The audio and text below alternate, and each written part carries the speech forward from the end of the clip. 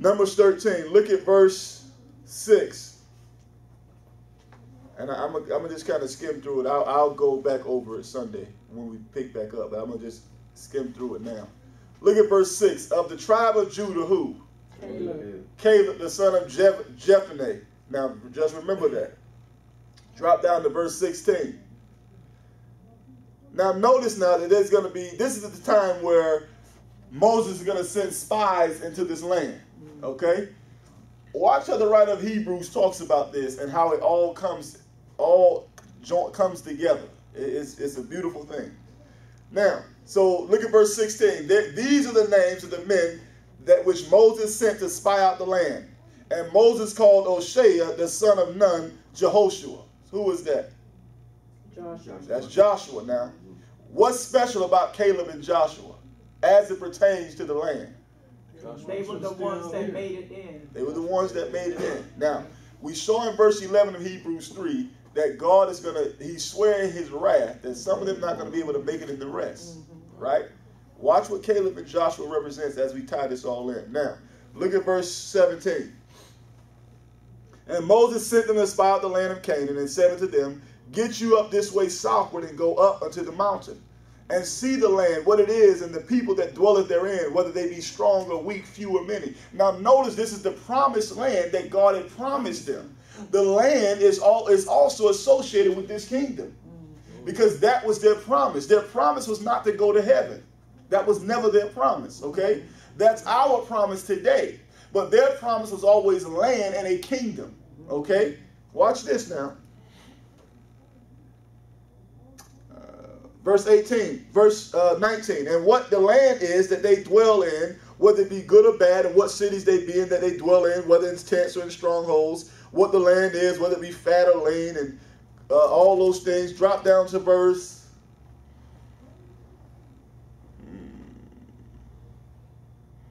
Look at verse 24. Go to verse 20. And what the land is, whether it be fat or lean, whether there be wood therein or not, and be ye of good courage, and bring the fruit of the what? Land. Now the time was the time of the what? First ripe grapes, right? Now, Moses is instructing them to go in and do what with the land? To see it. To see it. We today don't walk by sight, but we walk by faith. Most people are still trying to see the manifestation of God. Even with the Holy Spirit that we receive and that's shared abroad and given to us. We don't see it, but we see the manifestations of it. Okay? We're not looking for things to say there is a God. But we believe God at his word. Amen. See? Amen. Now, that is what faith is. Now, watch this now. As they begin to go in the wilderness, you're going to eat. And there's two things that God either looks at. And it's what? Belief and unbelief. You either believe it or you don't. So when these people go in, Moses is telling them to go see it. But they see it, but they don't believe God's word after they've seen it. You see that? That's right. Watch this. Look at verse 24, Numbers 13. The place was called the Brook of Eshcol because of the cluster of grapes which the children of Israel cut down from what? Yeah. And they returned from searching of the land after how many days? 40 days. 40 days. And they brought back evidence. 40 is the number of testing and trial, tribulation in Scripture, right? 40 days, right? And they brought back these big grapes. Now look at verse 26. And they went and came to Moses and to Aaron and to all the congregation of the children of Israel unto the wilderness of Paran to Kadesh, and brought back word unto them and unto all the congregation to show them the fruit of the land. And they told them and said, we came into the land whither thou sentest us, and surely it floweth with milk and honey, and this is the fruit of it. It was beautiful. Nevertheless, it was beautiful, but nevertheless, the people be strong that dwell in the land, and the cities are walled and very great. And moreover, we saw the children of Anak there. Now, the children of Anak were sons of giants. Okay? Look at verse 29. The Amalekites dwell in the land of the south, and the Hittites and the Jebusites and Amorites dwell in the mountains, and the Canaanites dwell by the sea and by the coast of Jordan. And Caleb stilled the people before Moses. Now, watch this now. It says he stilled the people. That's just like everybody, oh, it was flowing, milk and honey, it was all good. You know, but they had these people there and then blah, blah, blah. And Caleb like, hold on. Forget that. Yeah, hold on now. Hold on. He stilled the people and said, let us go up at what? Once. At once. And possess it. For we are well able to overcome it. Right. Now notice that, now did Caleb think that they were going to just go in there without God and overcome it? No, he believed that God would lead them. Notice it says he was what? Well able to overcome it. Look at verse 31. But the men that went up with him said, we be not what? Able. Now Caleb says they're well able. So there's one that believes in God and then there's the others that don't. Natural, spiritual. You see that? See, they saw it, they didn't believe it though. See, that's why it's not. That's why the law is not a faith. Paul says, anybody can keep the law. They can't keep it perfectly, but you don't have to have faith to keep the law. See, you don't have to have faith to believe. You don't have to believe God's word in order to not steal. You don't have to believe God, and you don't have to believe in a God to know that, to not do that. It does not require faith. Notice this now. We not be able to go up against the people, for they are stronger than we. And they brought up an evil report of the land. Now they just said it was flowing with milk and honey, it had grapes in it, but they brought up an evil report of the land, which they had searched unto the children of Israel, saying the land through which we have gone to search it is a land that eateth up the inhabitants thereof, and all the people that we saw in it are men of great stature. And there we saw the giants, the sons of Anak, which come of the giants, and we were in our own sight as what? As grasshoppers, and so we were in their sight. Now, go to Numbers 14. Look at verse 22. See, God always wanted to deal with man based on the faith in his word. Whatever I said, my voice, have faith in what I've said. Look at verse 22, Numbers 14. Because all those men which have seen my what? Glory. These same men have seen what I've done. They've seen my glory and my miracles which I did in Egypt and in the wilderness, and have tempted me now these 10 times and have not listened to my voice. Jesus. See how they My Lord. See that? after the Egypt experience, I'm sold. Yeah. Exactly. After that, Ooh, that that sea miraculous. opened up, that That's should right. have sold That's you all right miraculous. there. Yeah. See, but understand that when you don't believe God at his word, it brings you to the point of unbelief. And look at when I just read that how can they do? The same way people don't believe God's word today. That's right. That's The right. same way today. You either believe it or you don't. You believe what? That's why when you get to somebody let me listen to this atheist guy. He was on TV talking to some kind of Christian lady who was supposed to be some kind of apostle or whatever she was. She was teaching him, and he said you're not a Christian. He said I don't believe the Bible, but I know that Christianity started with Paul, an atheist now. He said Christianity didn't start when you think it started. It started with Paul. And he said if you don't believe that Christ died to pay for your sins, you're not going to heaven. And atheists was telling this lady this. And most Christians don't understand that Christianity started with Paul. Well, what does that say about the guy, though? I mean, That's understanding, but he doesn't believe. He doesn't believe. See, and my point is, if you take the regular person and tell them to read the words on the page, whether they believe it or not, they'll understand what it says. He says because he just reads it. That he might be reading to disapprove and don't believe it, but if you just read the words on the page, it'll tell you. But most people allegorize the scripture and they say, well, God didn't really mean that. He meant just what he said. Amen. And if you just believe the words on the page, even this atheist guy, now he don't believe it, but he's telling this Christian who's supposed to know it that don't know it. Right. Jesus. He just don't. The devil believes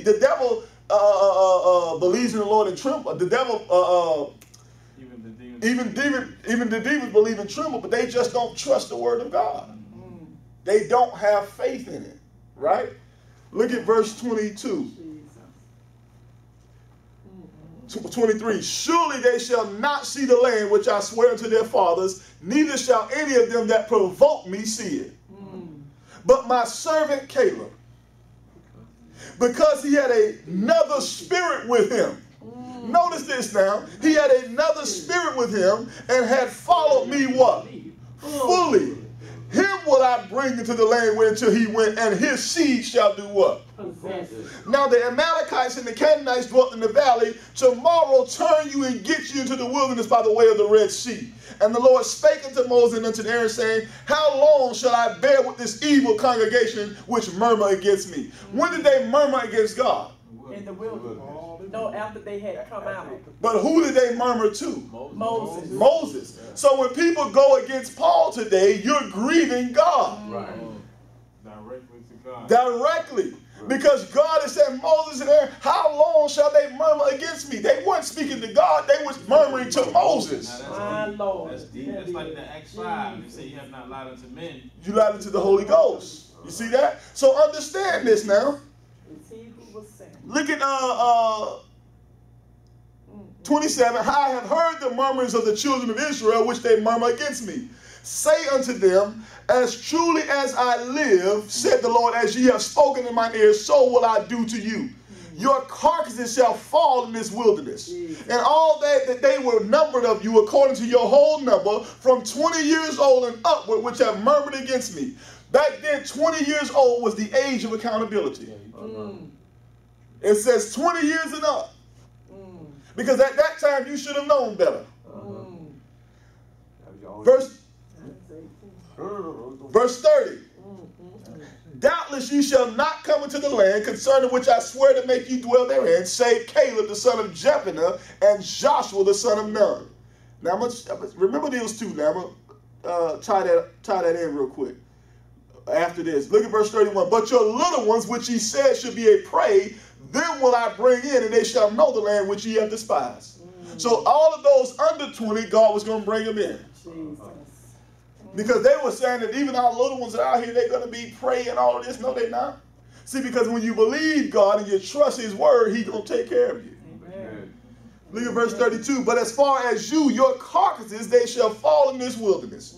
And your children shall wander in the wilderness 40 years and bear your whoredoms until your carcasses be wasted in the wilderness.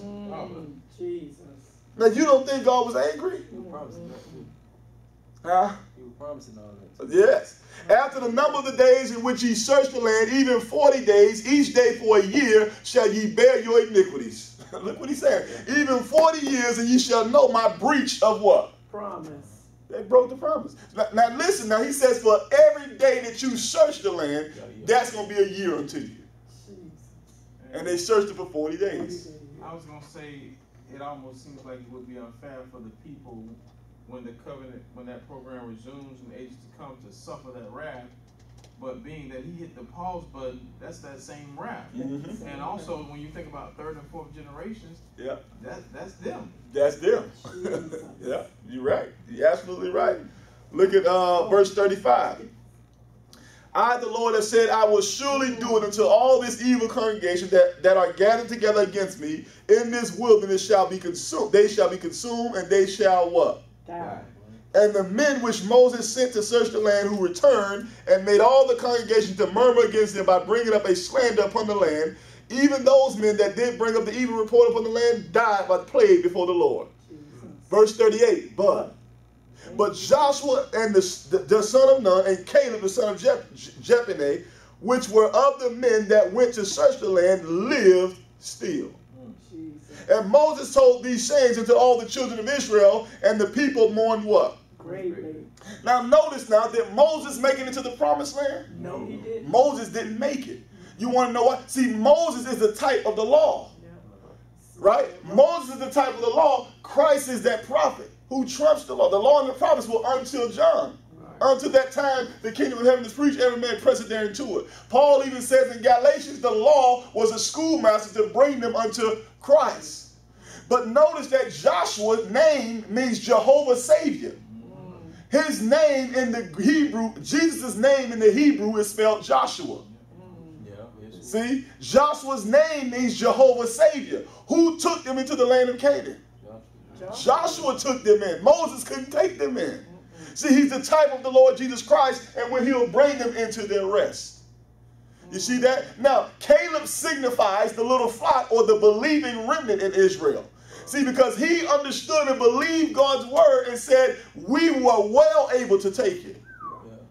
So he's the type of the little flock, which is why him and Joshua were the only two to make it in. They were the only two to make it in. Jesus and the little flock. There you go. Right? But I Go. can't understand now why Moses, who represented the law, did not make it into that promised land. Now the promised land is that land. Now, he didn't make it in the promised land here, but he will be in the kingdom. Yeah, Okay. I want to make sure. Yeah. If he didn't make it over here, he got to make it over Yeah. there. He'll make it in. He just didn't make it into the promised land at that time. Just like, for instance, David. David wanted to build the Lord a house. But God says, you won't build me a house, but your son will. You see that? So not to say David didn't make it in, it's just to say that at that time, he couldn't do it. Because remember, Moses smote the rock. He smoked the rock. Right? And God was angry at him for that. Yeah. Right? Okay. And so, That makes sense now. yeah, so that's why. Make it. Look at Hebrews 3, and we'll finish here. So he's telling them in Hebrews 3:15, listen, harden not your hearts as in the provocation. Because remember now, in the provocation, when he sent them out, they didn't believe. They were in unbelief. God changed a whole program because of unbelief. Jesus. Romans 11:11, it says that, listen, have they stumbled that they should fall? God forbid. Because of their unbelief, salvation is now coming to the Gentiles. Thank you, The depth Jesus. of that is unreal. Oh, That thank he you. literally hit the pause button on his calendar. Because of unbelief. Jesus. Wasn't sin. Because of unbelief. Unbelief. Right? So, and most people, in a religious church, most people always focus on the devil. Oh, girl, the devil busy today. The devil is busy. Forget the devil. Why we focus on him when all we got to do is believe and trust God's word? Amen. You're focused on the problem, which is Satan, as opposed to the solution, which is Christ. You see that people in religious church, that's all they talk about is the devil. The devil is the devil. That's all they talk about. When you understand God's word, I don't talk about the devil. All you hear me talk about is the goodness of this word. Amen. Not to say that he's not busy, but what I'm saying is that I have more faith in Christ than the devil and what he's doing. That's right. That's You see right. that? And Pastor, that go back to them not believing, because they could believe that Satan in the beginning, they could believe that it was nothing that they did to, but they can't I was believe. just thinking that. They accept automatically They accept that they were born in Yeah, sin, yeah. but they can't accept. And that's what I always ask them. Are you born a sinner? Everybody always says, yeah, he's born in sin, shaping iniquity. And I always ask, why do you accept that? You didn't do anything. Why do you just accept that? Or the Bible says it. Well, the Bible also says you don't have to do anything to receive God's grace. Why don't you believe that? It's greater. You see that? Christ's work was greater than Moses. Amen. I mean, greater than Adam, right? Because Adam sinned. But the second Adam is greater than the first. So if you can believe that the first Adam caused you to be born in sin, why can't you believe that the second Adam causes you to be righteous Jesus. without your doing? And he says made. Huh? He says made them righteous. Made them righteous. Look at verse 16 in Hebrews 3. For some, when they had heard, did what? Provoke. Howbeit, not all that came out of Egypt by what? Moses. So not all of them died, because we know that what? Two of them, Caleb and Joshua, went into the promised land. Amen. Now, if you read this particular passage in the NIV or one of these other Bibles, it says that they all died in the wilderness. Jesus. It says they all died. Look it up in the NIV or whatever, one of those other perversions of the Bible. Notice that this says, howbeit not what? Not all that came out of Egypt by Moses. Not all of them provoked God to anger. Because you just answered that question. There you go. Before when you said those two, but not only those two. Now, Yeah. not according to what you just read. Even the children The under 20. children You're right. survived. That's Yeah, right. you're right. And that's You're what right. you just said. Yeah. You just said not all, but we always thought that they all They all, perish yeah, in the yeah, ground, yeah. except for two. That's what we were taught. Yeah, That's what right. you've been That's taught. what we were taught. Exactly. Yeah, you're And right. we believed it. Right. Yeah, right. And that's why there's no substitute, even when I'm teaching, there's no substitute for reading the Word of God. Even though I take you to these scriptures, there's no substitute for just reading it yourself. Jesus. That's why I like to take you to it so you can Amen. read it. Amen. Because there's no substitute for reading. That last thing, but that wasn't the real thing that got me, was when you told us about him already knowing who was gonna Betray it. betray him. Yeah. And you said that he walked with the devil already. Even though, Jesus. Yeah. but that I didn't even think that I knew he knew Yeah. because he was, but he had already told him Yeah. Yeah. long before. But you Yeah. say he seen the ending, well, The he seen the beginning and the end. Yeah, yeah. That's what I'm saying. The So ending he from the already- beginning. Right, Yeah. right. Yeah. See, so Yeah. you gotta always keep that in mind. And understand, and that is another credit to his deity. He is God. That's right. He is God. You know, so All knowing. and he's able to. That's right. God is the only one that can look upon the heart. God is the only one that can forgive sin. Jesus was able to do all of that. Yeah, see, it's, You see that? It's so much of that little verse that you didn't catch that I was like catching, like he already knew that Yeah. his job was going to be on the cross if he knew Right. that he was already going to Jesus. Yeah. betray him. And Yeah. not only that, how many did he turn away? How many people turned away from Yeah. him when they Yeah. said that he told them the road was going to be hard? Yeah. Yeah. Jesus. And they And a lot of what Christ said was hard. You remember in John 6, it said it was hard for them to hear. It was hard saying, right? It was a hard saying. They couldn't hear it. But look at this, Hebrews 3:17. But with whom was he grieved 40 years? Was it not with them that had sinned, whose carcasses fell in the wilderness? That's who he was angry with. And to whom swear he that they should not enter into his rest, but to them that believe not? Listen, verse 19, so we see that they could not enter in because of what? Unbelief. Jesus. Man, that's Not that they were so bad, not that they were this, not because of unbelief. Jesus. Okay? And we'll get next week, Sunday, we'll get into that rest. And that unbelief was that Jesus Christ was the Messiah. And that, yeah. At that time, Yeah. this unbelief Uh-huh. is that he was the Messiah. Yeah. They didn't believe that. Yeah. And that's what they were to repent of. Mhm. Yeah. That's why Peter said in Acts 2:38. Yeah. Any other questions, comments? That was good. That's it. Yeah, it ties all together, man. It's exciting when we get to it and get into it. Really is. Nothing else. I pray. Let's continue to pray for all those people that I named earlier as well. All those who are sick. Pray for the families and the strength. Pray for me also as I continue to labor in word and truth. And give me the strength that I'm able to go see all of these people and do these things that I need to do. Yes, Father God, we thank you now for your grace and your mercy. We thank you for truth. We thank you for light. We thank you for illumination of your Yes, word. Lord.